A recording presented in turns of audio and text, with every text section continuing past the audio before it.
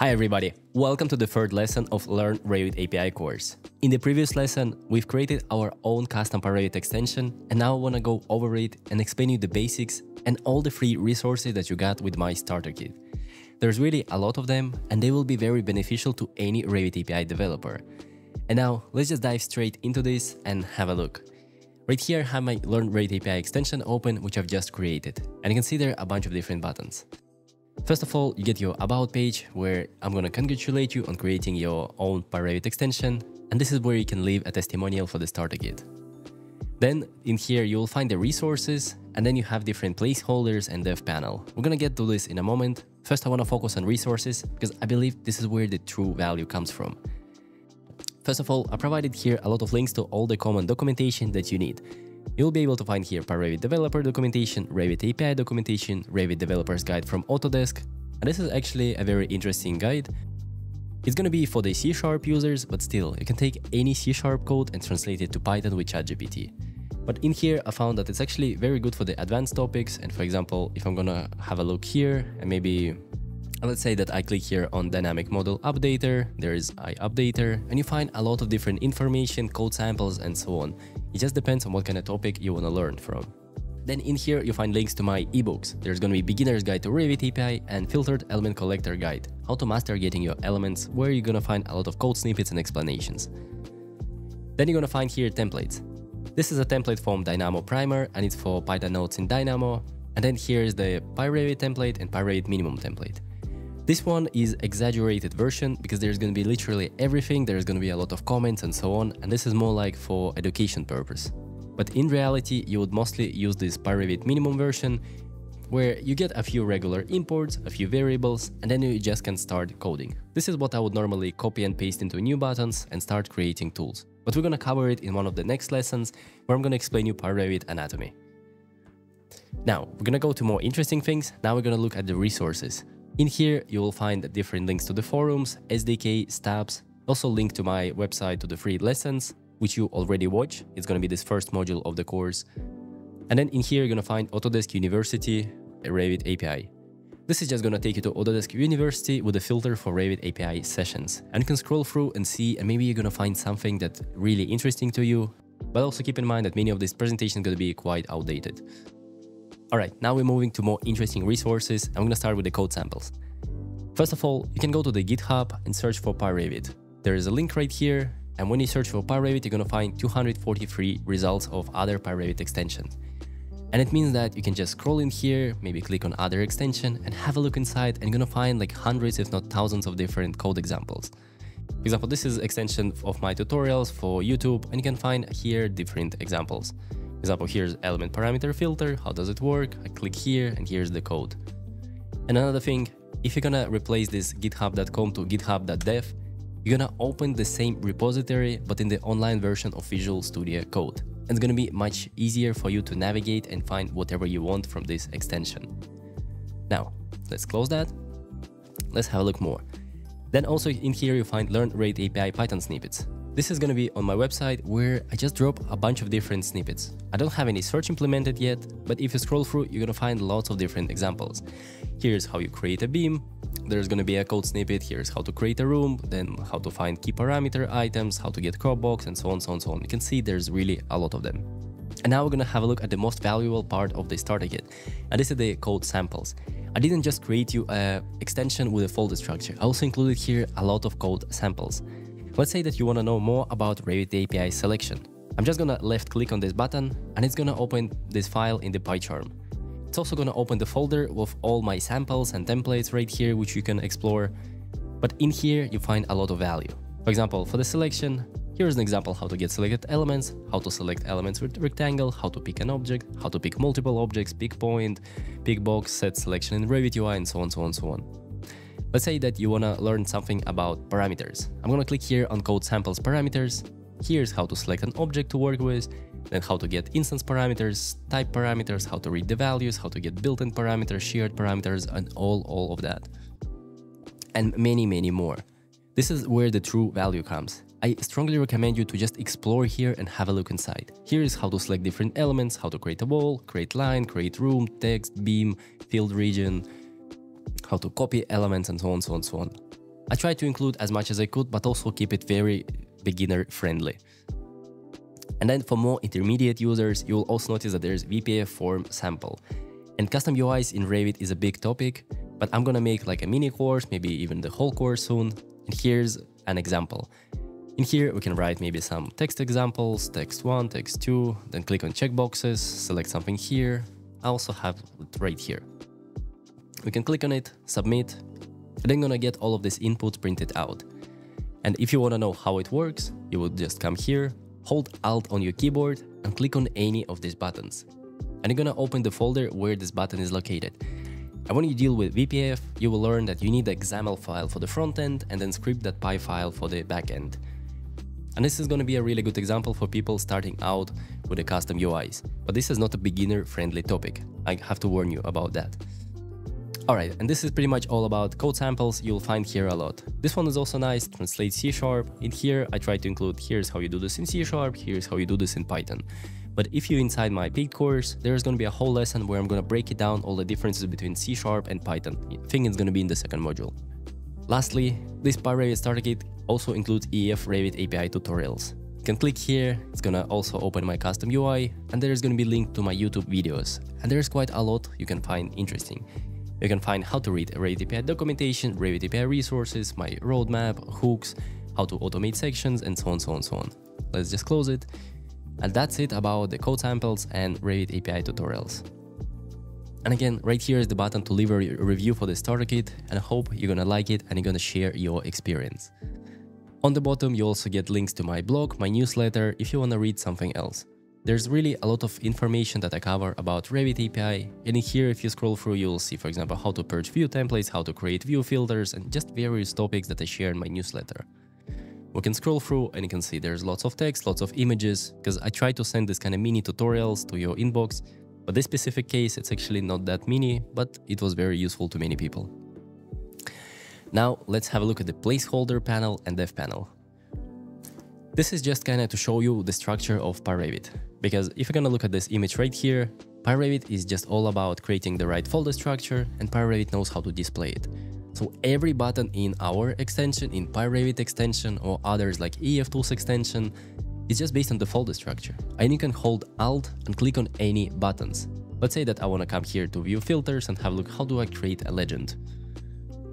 When you're gonna click, it's gonna open a folder, but sometimes it opens the folders in the background. But I can see it right here.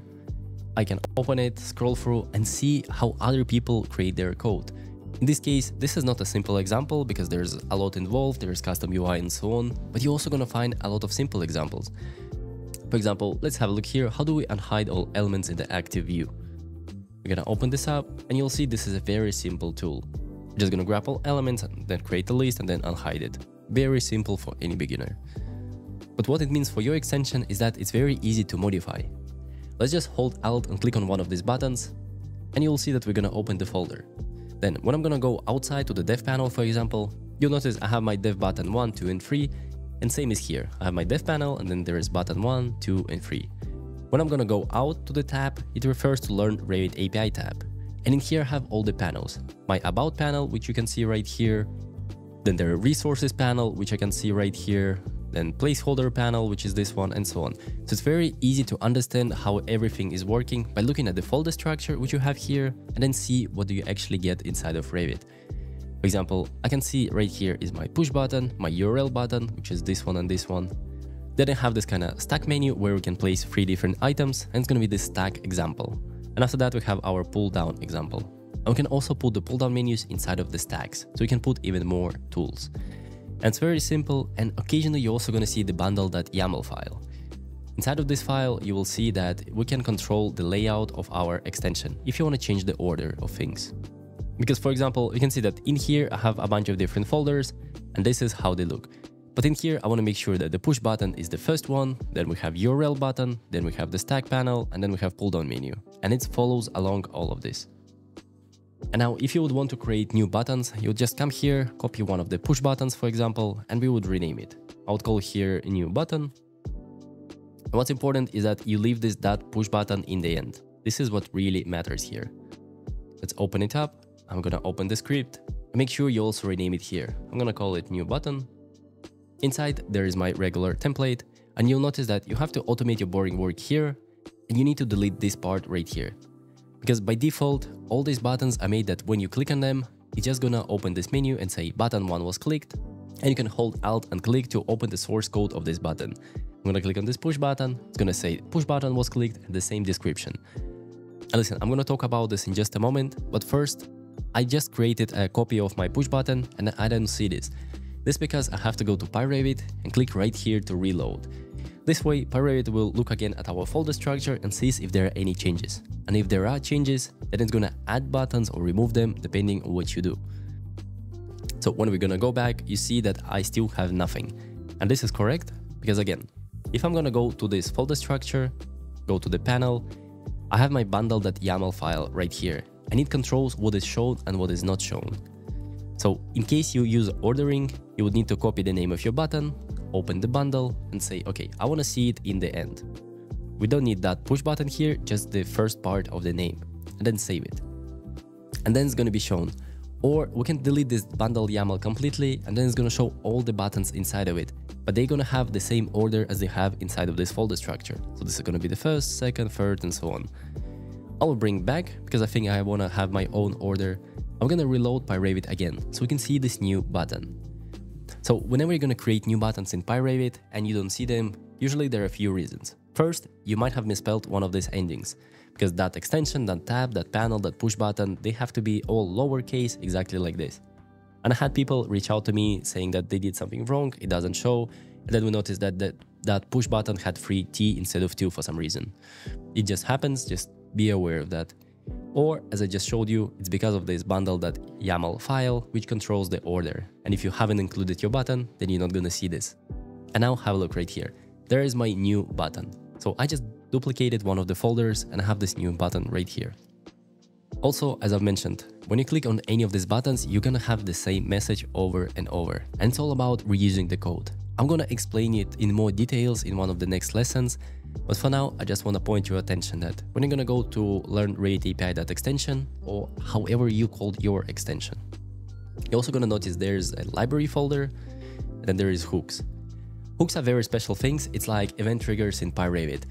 In there, you can subscribe to certain events and then you can trigger some code. For example, in here, I left the code, but if I'm gonna comment out all of that and then reload pyRevit, then this hook will start working. And I'm maybe gonna explain hooks by the end of this course because this is a very advanced topic and I think beginners should avoid it at all costs. But I still gonna show you that when I'm gonna do that, then I'm gonna go to Insert tab and click on Import CAD. And this is the event that I subscribe to, and whenever I do this, I'm gonna get this message. Import CAD is not allowed, use CAD link instead. You can do whatever you want in there, and also I provided here something for the password. Only users with password can import CAD. Honestly, I don't remember the password, it's somewhere here, it's LearnRevitAPI.com. So if I would put it here, click on OK, then I would be able to import CAD. Again, this is not a topic for the beginners. Hooks are really for the intermediate and advanced users because you have to make your code very efficient because it will be executed every time event happens. In this case, it's not a problem, but if you're gonna make an event for example, checking one of the parameters, it's gonna be executed every time and it has to be very efficient. That's it about hooks, and then library. In library, there's gonna be a whole tutorial in this first module where I'm gonna show you how you can reuse your code. So instead of copy-pasting the same function, I just wrote it once right here, which is called git button clicked.